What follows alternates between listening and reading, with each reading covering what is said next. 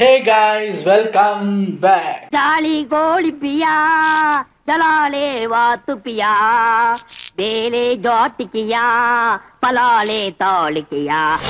இன்னைக்கு நாங்கள் இந்த வீடியோக்கு ரியாக்ட் பண்ண போகிறோம் அப்படின்னு பார்த்தீங்கன்னா, இந்த கோட்டு படம் ரிலீஸ் ஆனதுலேருந்து நிறைய நியூஸ் வந்துகிட்டே இருக்குது. அந்த படத்தோட கலெக்ஷன் அது இதுன்னு வந்துகிட்டே இருக்குது. ஸோ டுடே ட்ரெண்டிங்கில் பார்த்தீங்கன்னா ஒவ்வொரு நாளும் ஒரு வீடியோ போட்டுகிட்டே இருந்தாங்க. சரி, இன்றைக்கி கோட்டை பற்றி ஏதாவது போட்டிருக்காங்களா, ஏதாவது ட்ரோல் பண்ணியிருக்காங்களான்னு பார்க்கலான்னு உள்ளே போனால், இன்றைக்கி ட்ரோல் கோட்டுக்கு கிடையாது சார், ப்ரொடியூசர் அர்ச்சனா கல்பாத்தி ஏஜிஎஸ்க்கு. ஏன் என்னாச்சு அப்படின்னு பார்த்தா, டாப்பிக்கை பார்க்கும்போது என்னடா அது, நம்ம ஒரு நாள் லீவ் எடுத்து அந்த கேப்பில் ஏதோ நடந்திருக்கு, என்ன ஏதுன்னு பார்த்தா இவங்க வந்து ஏதோ ஒரு ட்வீட் ஒன்று போட்டிருக்காங்க போல இருக்கு. வேறு ஏதோ வந்த ஒரு ட்வீட்டை அவங்க இதில் ரீபோஸ்ட் பண்ணியிருக்காங்க போல இருக்கு. அதில் தல ரசிகர்கள் எல்லாம் கொந்தளிச்சிட்டாங்க. தரம் கெட்ட ஏஜிஎஸ் அப்படிங்கிற ஒரு ஹேஷ்டேகையும் இப்போ ட்ரெண்ட் பண்ண ஆரம்பிச்சிட்டாங்க. ஏங்க, இப்போ கோட் படத்தில் தலையோட ரெஃபரன்ஸ் எல்லாம் வருது அப்படின்னு எல்லாரும் நல்லா தானே போயிட்டு இருந்தது. அர்ச்சனா கல்பாத்தி இடையில பூந்து என்ன பண்ணாங்க, என்ன ட்வீட்டு, அது ஒன்றுமே தெரியலை. அதுக்கு ஒரு ட்ரோல் வீடியோ வந்திருக்கு. என்ன ஆகுதுன்னு பார்ப்போம். தல ரசிகர்கள் ஆங்கிரி அப்படின்னு போட்டிருக்காங்க. Let's see what happened. இது ஒரு 8 minutes வீடியோங்கிறதுனால டக்குன்னு பார்த்துட்டு ரெடி.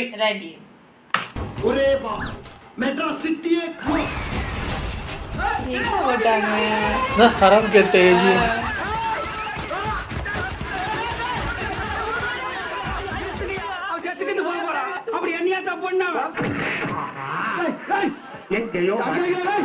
தளபதி கேக்குறாரு, ஆனா ஆன்சர் தலன்னு வருது. தல தோனியா கூட இருக்கலாமே, ஆனா பிஜிஎம் மங்காத்தா பிஜிஎம் வருது.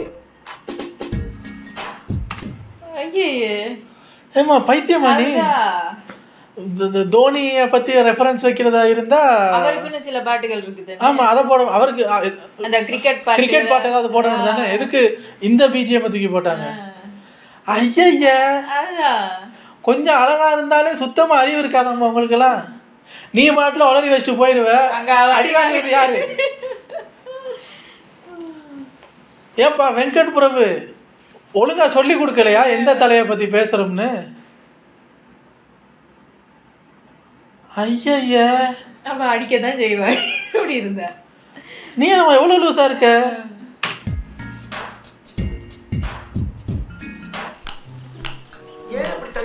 என்னடா பண்ணிக்கிட்டு இருக்க? இது எட்டல மாமா. வெள்ளி எட்டலனா மாமா மாதிரி ஆளை கூப்பிட வேண்டானே. நான் வந்து அமுக்கல்ல. என்ன புள்ள?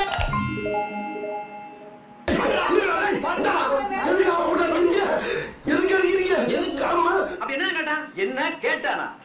விஜயின் கோட் படத்தை தூக்கி பிடிக்க அஜித்தை அவமானப்படுத்துவதா என்ற ஆத்திரத்தில் AGS நிறுவனத்தில் எடுக்க தொடங்கியுள்ளனர் ரசிகர்கள்.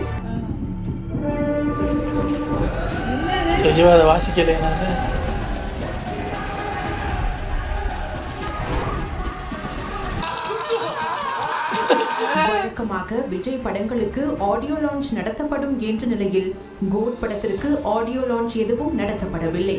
அத வேற ஞாபகப்படுத்திட்டீங்க. நெஞ்சமெல்லாம் பொண்ணா இருக்கு தம்பி, மறக்க முடியல. ஆகையால் படக்குழு மாய்ந்து ப்ரமோஷன் செய்து வந்தது. நீங்க தியேட்டர்ல பாருங்க, நான் சொன்னா உங்களுக்கு புரியாது, நீங்க தியேட்டர்ல பாருங்க. சரி, கோட் படத்தின் இயக்குனரான வெங்கட் பிரபுவுக்கும் அஜித்துக்கும் இடையே மங்காத்தா படத்திலிருந்தே நெருக்கமான நட்பு இருக்கிறது என்ற நிலையில் விஜயின் கோட் பட ப்ரமோஷன் வீடியோக்களில் முக்கால்வாசி அஜித்தை பற்றி தான் படக்குழு பேசியிருந்தது. வேற லெவல்.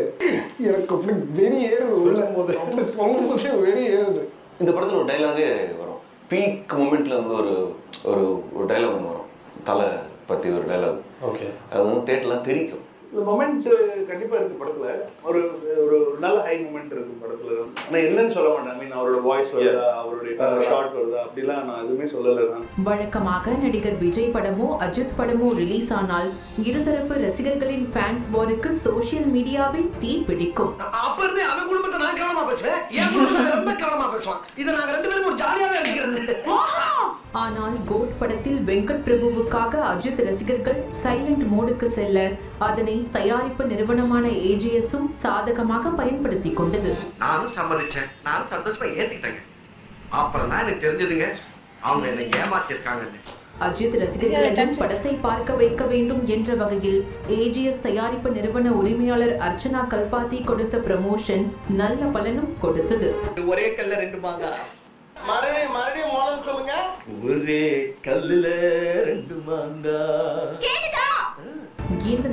படம் ரிலீஸ் ஆகி நல்ல வரவேற்பை பெற்று வரும் நிலையில் பைல்வான் ரங்கநாதன் கோட் படத்திற்கு ரிவ்யூ வீடியோ பைல்வான் பார்த்த வேலையாது எனி டைம் டேஷ் இருக்கிற இந்த டேஷ் ஃபுல் பாசிட்டிவாக சொல்லுது.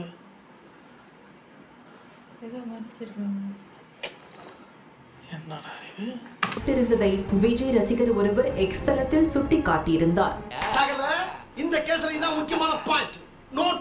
அதாவது எப்போதும் விஜயை விமர்சித்தே பேசும் அஜித் ரசிகரான பைல்வான் ரங்கநாதன் கூட கோட் படத்திற்கு பாசிட்டிவ் ரிவ்யூ கொடுத்திருப்பதாக வாய் திறந்து படிக்க முடியாத அளவுக்கு ஆபாச வார்த்தைகளால் பதிவு போட்டிருந்தார் விஜய் ரசிகர். பாக்குறதுக்குள்ள போயிருது.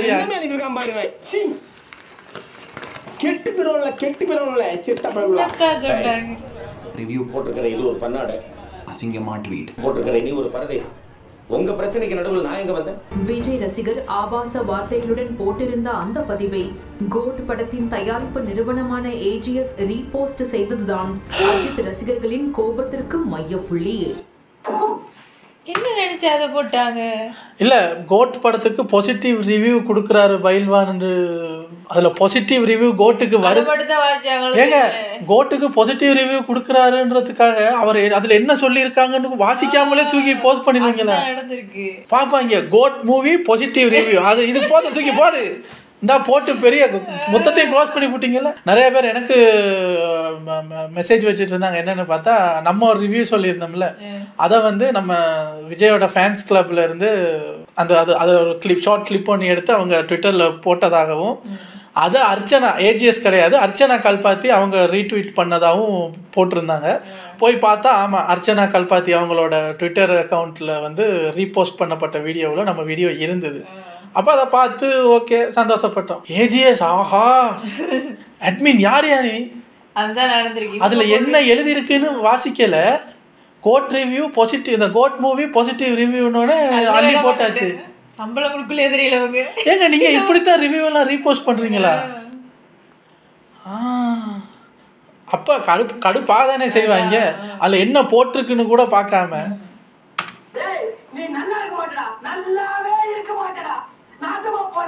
நீ செவுத்துல போய் முட்டிடு சொன்னா கூட மோதனுக்கு அப்புறம் தான் என்னன்னு கேட்டிருப்பேன்.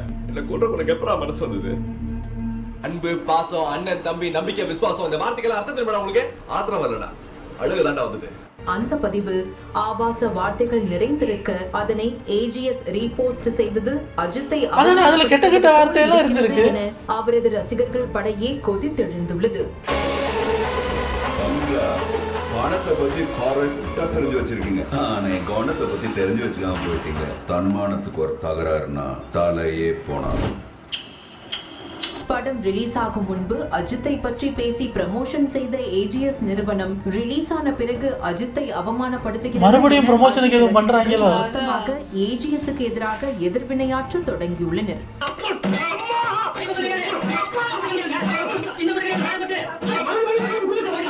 முக்கியமாக AGS தயாரிப்பு நிறுவன உரிமையாளர் அர்ச்சனா கல்பாத்தியை திட்டி தீர்த்து வருகின்றனர். என்னடா அவளை பாத்திருக்கீங்க? அதை ரிமூவ் பண்ணிட்டீங்களா இல்லையா? திடீர்னு வந்தாரு, எங்க இருந்தோ வந்தாரு, என்ன பார்த்தாரு, போட்ட அடிக்க ஆரம்பிச்சாரு. சரி என்ன நினைச்சாரோ யாருக்கு தெரியும். அஜித் ரசிகர்கள் தரம் கெட்ட AGS என்ற ஹேஷ்டேகுடன் கண்டபடி விமர்சித்து வருகின்றனர். லெஃப்ட் கால் சைடு வாங்குது. வண்டு முருகனா இருந்தே வகுத்திலே வச்சு வச்சு நண்டு முருகனாக்கிட்டாங்கடா. இதனிடையே அஜித் ரசிகர்களின் கோபத்திற்கு காரணமான பதிவை AGS நிறுவனம் நீக்கியுள்ளது. இந்த கூட்டத்துல இவனுன்னா இவன் பக்கத்துல நானும் நின்னேன். நேக்காய கையில விளங்கைய மாட்டிட்டு உங்ககிட்ட மாட்டி விட்டு போயிட்டாயா. ஆனாலும் அஜித் ரசிகர்களின் ஆவேசம் அடங்காத நிலையில் இல்லைங்க, நீங்கள் பண்ணது தப்பு. அதில் வந்து கோட் படத்துக்கு பாசிட்டிவ் ரிவ்யூ கொடுக்குறாரு ஒரு அஜித் ரசிகர் அப்படின்னு வந்திருந்தா கூட பரவாயில்ல. ஒரு அஜித் ரசிகரே பாசிட்டிவ் ரிவ்யூ கொடுக்குறாருன்னு சொல்கிறதுக்கு அதில் பிளர் பண்ணுற அளவுக்கு கெட்ட கெட்ட வார்த்தை போட்டு சார்காஸ்டிக்காக தான் வந்திருக்கு. அதை படிக்காமலாம் நீ அதுவும் பாசிட்டிவ் ரிவ்யூ எல்லாம் கீழே இருக்குது, மேலே தான் முக்கியமான இது இருக்குது. அதை நாங்கள் படிக்கவே இல்லை, நாங்கள் பாட்டில் ரீபோஸ்ட் பண்ணவங்கன்னு மட்டும் நீங்கள் சொல்லாதீங்க. அது எப்படிங்க இப்படி ஒரு சில்லி மிஸ்டேக் உங்களால் விட முடியுது? ஒரு பெரிய கம்பெனி ஒரு பெரிய கம்பெனி ஒரு சில்லி மிஸ்டேக் விட்டுட்டு இப்படியெல்லாம் ஹீட்டு வருதுன்னொடனே அதை ரிமூவ் பண்ணிட்டு போகிறது மட்டும் இல்லை, பெரிய மனுஷன் தானே. அதுக்கு எதாவது அப்ளோடைஸ் பண்ணீங்களா? இது எனக்கே ஆத்திரமா இருக்குது. விஜய் ரசிகர்களும் பதிலளிப்பதாக நினைத்து கருத்து சொல்ல இருதரப்பு ரசிகர்களுக்கும் AGS நிறுவனம் மூலம் சண்டை வெடித்துள்ளது.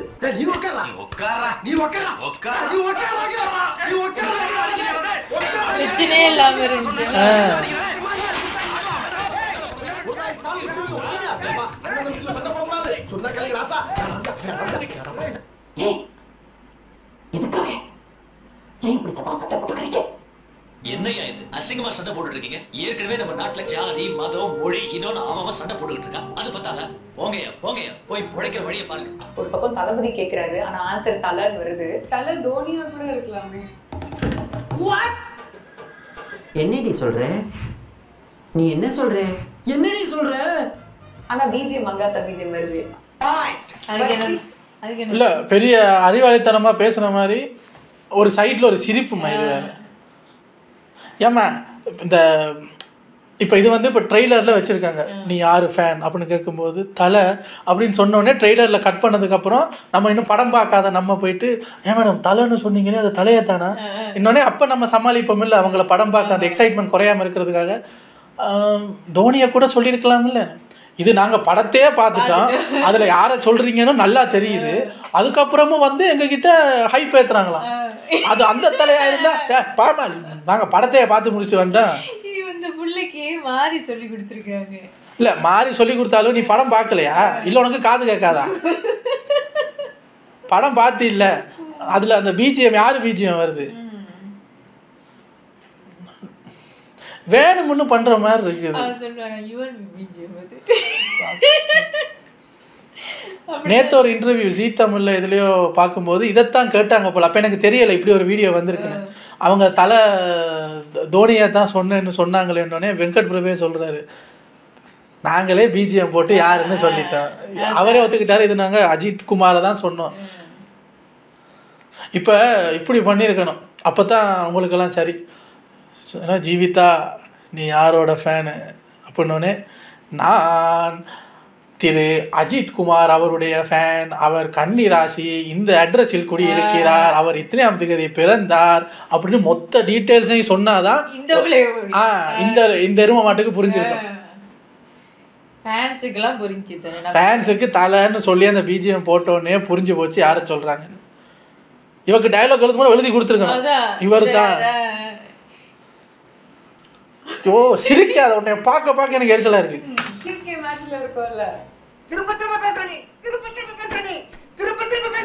ஆமா சிஎஸ்கே மேட்ச்னா வேற ஏதாவது பிஜிஎம் போட்டுருக்கலாம். சோ மங்காத்தா பிஜிஎம் பர்టిక్యులரா வரும்போது ஐ mean it can be anything, it's up to the audience. இந்த சமாளிக்கிற வேலைய வச்சுக்கலாம். உங்களுக்கு ஃபேவரட் ஹீரோ யாரு? The next day. நீங்க வந்து யாரோட ஃபேன் நிஜமாலே? இல்ல எனக்கு ரெண்டு பேரும் தான் பிடிக்கும். அடி வாங்குனதுக்கு முன் அடி வாங்குனதுக்கு பின் இது அப் டு த ஆடியன்ஸா? சரி அப் டு த ஆடியன்ஸ்னா அப்போ நாங்கள் என்ன முட்டாளா? நீங்கள் தோனியை சொல்லுவீங்களா, மங்காத்தா பிஜிஎம் போடுவீங்களா? எங்களை பார்த்தா பைத்தியக்காரன் மாதிரி தெரியுது உங்களுக்கு. நீ அவ்வளோ அறிவாளியாக இருந்தா உங்கள் அப்பா பைக்கில் வந்து ஜம்ப் பண்ணுவார்ல, அப்போ தோனி இப்படி பார்க்குற மாதிரி ஒரு சீன் வச்சிங்கல்ல, நீ யாரு ஃபேன் ஜீவிதான்னு கேட்டால் இந்த அவர் ஃபேன்னு கிரவுண்டில் கையை காட்ட வேண்டியதானே? எதுக்கு தலைன்னு சொன்னேன்? இதுக்கு முன்னாடி ட்விட்டு பண்ணவங்கள கூட வராத கோபம் ஓ மேலே வருது. யார் எவருன்னு தெரிஞ்சு டைரக்டர் ஒத்துக்கிட்டு எல்லாம் சொன்னதுக்கு அப்புறமும் வந்து இவங்க முட்டு கொடுத்துட்ருக்காங்க. நான் அவரை சொல்லலை, நான் இவரைத்தான் சொன்னேன். அப்போது தோனி வர்றாரு அப்படின்னு காட்டும்போது படையப்பா பிஜிஎம் போட்டிங்களே, அப்போ வந்தது கிரிக்கெட் பெட்டை தூக்கிட்டு வந்தது சூப்பர் ஸ்டார்னு நாங்கள் நினச்சிக்கலாமா?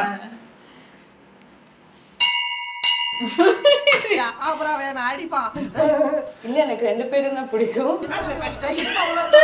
Of course I love Tala also, but I'm Anil at heart. Tala இப்ப சொன்னது தோனியவா அப்ப நினைச்சுக்கலாமா? ஃபர்ஸ்ட் வந்து டிஸ்கஸ் பண்ணதே கிளைமாக்ஸ் தான் பண்ணுவாங்க. அப்புறம் சொன்னது கிளைமாக்ஸ் வந்து இந்த மாதிரி நடக்கும் இந்த மாதிரி இருக்கும்போது தல சரி அவர் சொன்ன தல யாரு? அஜித் சார் தான் அதெல்லாம் மியூசி. என் மனசுல உள்ள பாரமே குறைஞ்சிருச்சு. தலனா தோனியை சொல்றாரு கீழே வர அவர் தான் ஆடிட்டு இருக்காரு. அஜித் சார் தான் ஓபிஎஸ்.